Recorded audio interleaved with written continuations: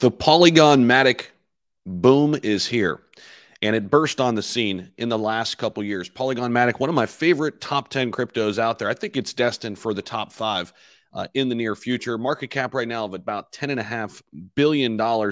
And recently, Polygon Matic just dipped down below $1. Now, we've seen a nice little resurgence in the overall cryptocurrency market. Right now, Matic trading at about $1.22. For me right now, I love looking at Matic under $1. As soon as it gets down to those levels, I'm looking to add more to my personal position. I've been doing that over the past 2.5 years or so. Way back in 2021, we started talking about Matic when it was, trading for a fraction of where it's at right now. And what we saw last year was something very unique, and it was really the main crypto that was driving Web 2 to Web 3 adoption, right? Companies coming from Web 2 looking to adopt crypto. For instance, Starbucks started their NFT program. What did they use? Polygon. Mercedes-Benz getting into crypto. What do they use? Polygon. DraftKings, NFTs, they're getting into crypto. What did they use? Polygon. So you're starting to see the trend here. A lot of these Web 2 companies want a piece of crypto. They want to get in.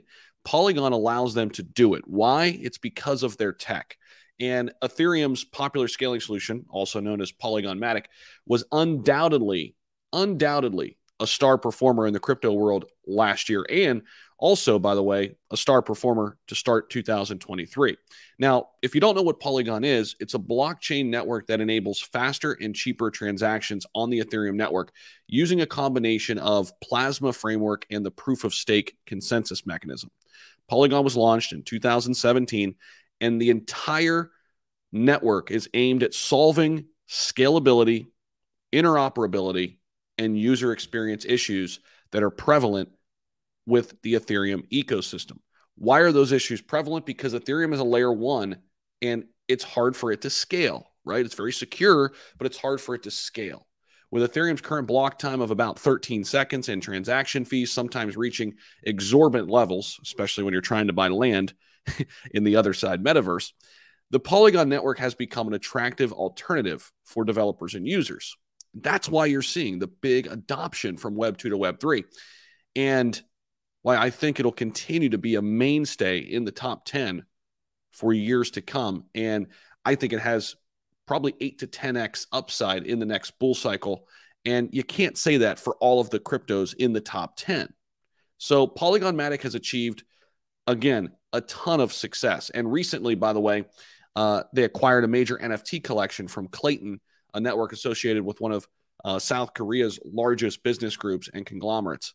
So this move demonstrates Polygon's irresistible appeal to the commercial world. We mentioned that throughout this video. That is going to be something to watch over the next 3 to 5 years, because we're going to see even more Web 2 to Web 3 crypto adoption. And I think, Starbucks going with Polygon is just the tip of the iceberg in terms of loyalty rewards programs, for example, right? These can completely be redesigned now on the blockchain, right? Where it's not just a punch card. You can actually control your rewards and trade them with other people who go to Starbucks.